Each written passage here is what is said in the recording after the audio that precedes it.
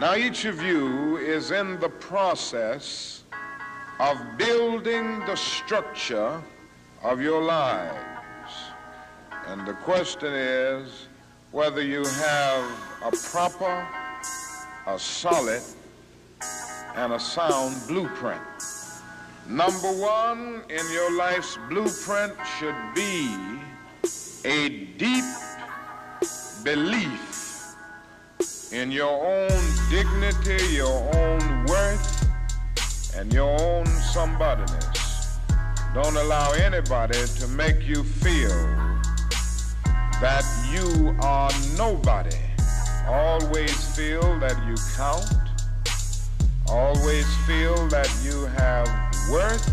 Secondly, in your life's blueprint, you must have as a basic principle the determination to achieve excellence in your various fields of endeavor.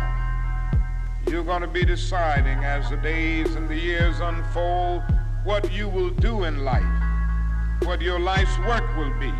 And once you discover what it will be, set out to do it and to do it well.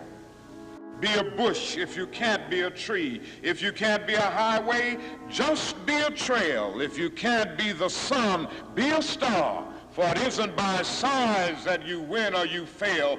Be the best of whatever you are.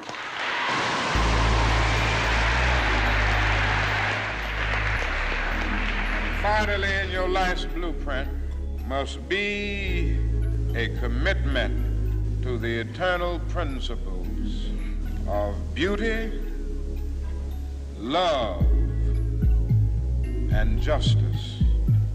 However young you are, you have a responsibility to seek to make your nation a better nation in which to live.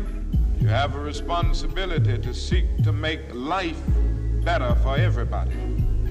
And so you must be involved in the struggle for freedom and justice. If you can't fly, run. If you can't run, walk. If you can't walk, crawl. But by all means, keep moving.